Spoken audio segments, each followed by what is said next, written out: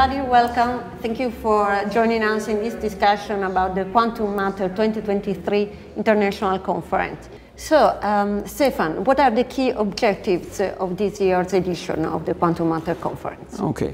First of all, the Quantum Matter Conference is a unique platform for various communities to meet together and discuss about the latest advances, the challenges and the future development of quantum science and technology at large. But we have a focus on quantum materials, quantum information and quantum technologies.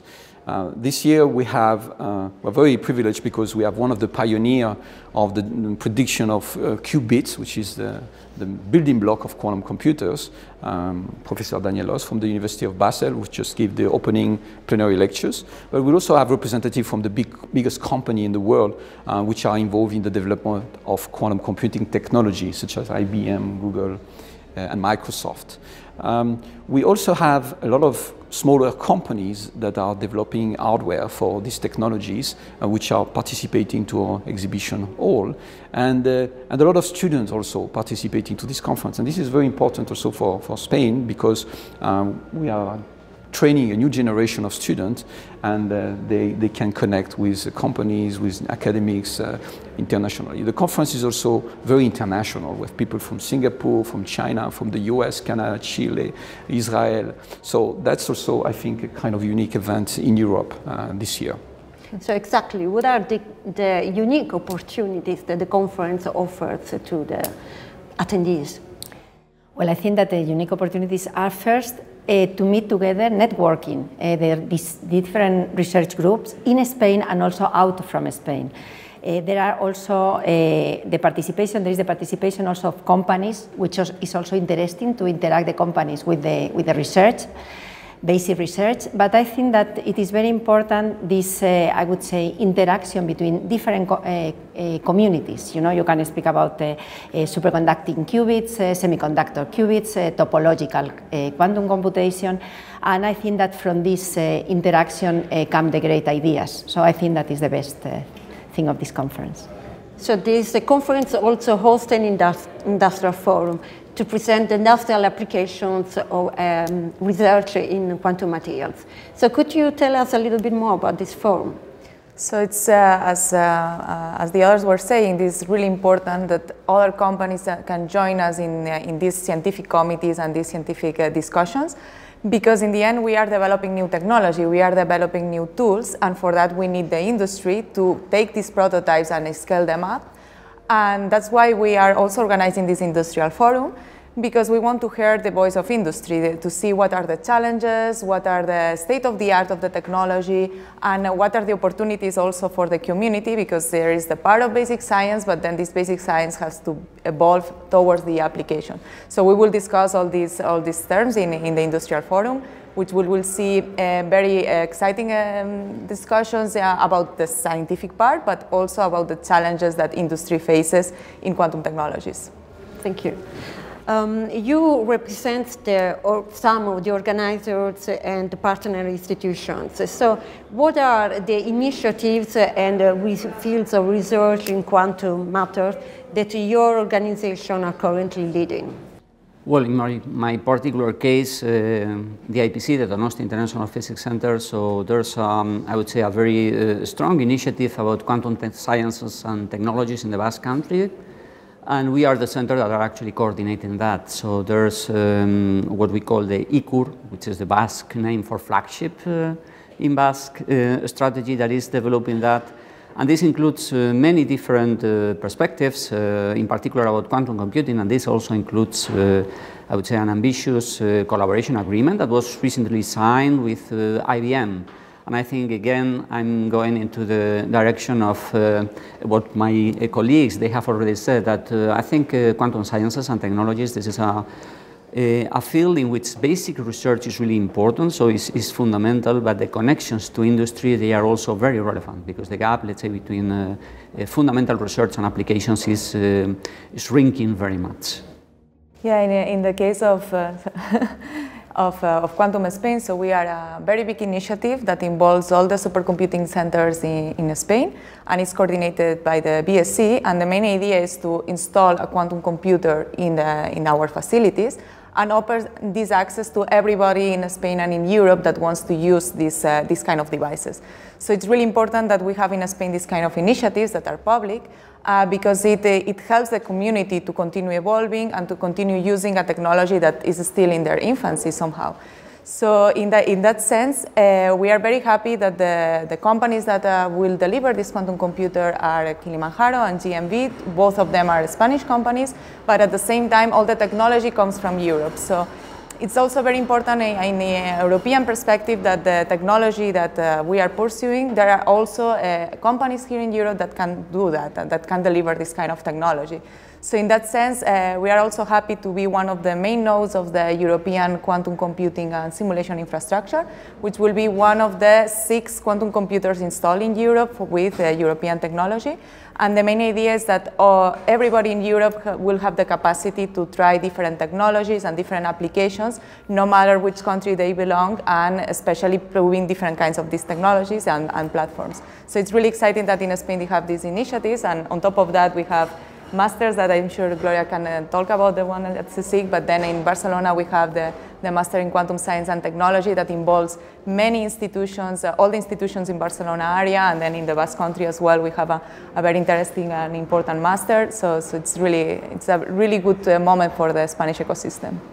Well, I think that in the Spanish Research Council, CSIC, there is an important initiative which is a platform for quantum nanotechnologies, and it coordinates, is a network from different groups, in fact many groups in the Spanish Research Council who work in quantum technologies, working in quantum computation, quantum optics, and also quantum simulation, topological computation.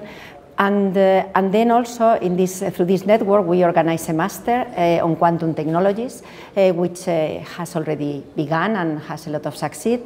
And I think that these 2 things, this platform and also this master, is a good opportunity to train future researchers in this field of quantum technologies. Okay, at ICN2 we are involved into the Spanish Quantum Communication Program, which is also a large network supported by Spanish authorities, similar to Quantum Spain, and we are looking at we're exploring the potential of two-dimensional materials and van der Waals heterostructure in order to control the quantum information with new physical phenomena. So we are more like very upstream research, but very engaged into the field. So there are many initiatives in Spain. So how do you believe Spain is positioned in terms of innovation and leadership in the international arena? So I think Spain holds a very strong position.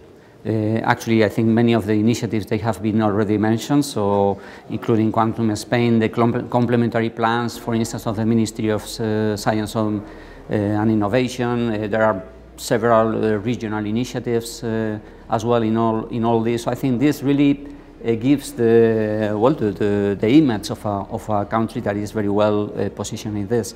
Let me also add, at least to me, there's also another important part, which is the strength of the materials sciences community in Spain, which is a very strong community, and material sciences, this is one of the most important points in quantum computing.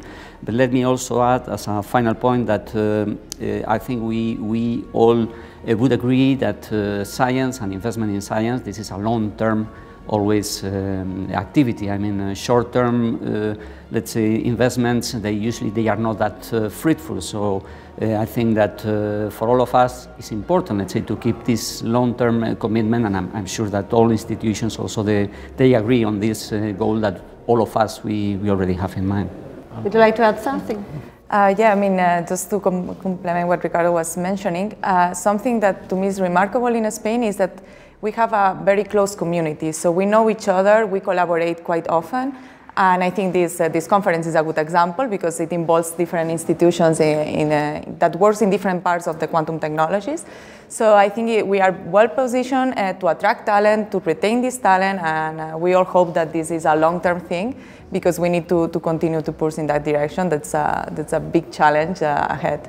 As a follow-up of what Alba just said, I think that the conference is also very important for the community in Spain because we are growing, the ecosystems is growing in all Spain, different part of Spain at the national level, the Quantum Spain, the connection with Europe. We have also launched this new master, so we're training new generation of Spanish students for understanding and for being involved into these new science and technologies. And so the conference is a way, as a platform to gather all the communities together, extending to the international. And so that's a very important instrument for us in order to show what we do and also to increase the networking globally with foreign countries. Well, as a conclusion, I would like to know what's the talk or session you are most interested in and why? Well, I think that I should say that the program is done in a very good way, in such a way that you always see a very interesting talks in one session or in the other one. From my side, I was very enthusiastic with this morning because it was this Professor Daniel Loss speaking about the spin qubits. I know them and I know their work for many years, and I work in this topic as well. But also I was very much interested in the other talks where I am also beginning to work, like for instance hybrid systems using cavities, also with superconducting qubits or another type of qubits.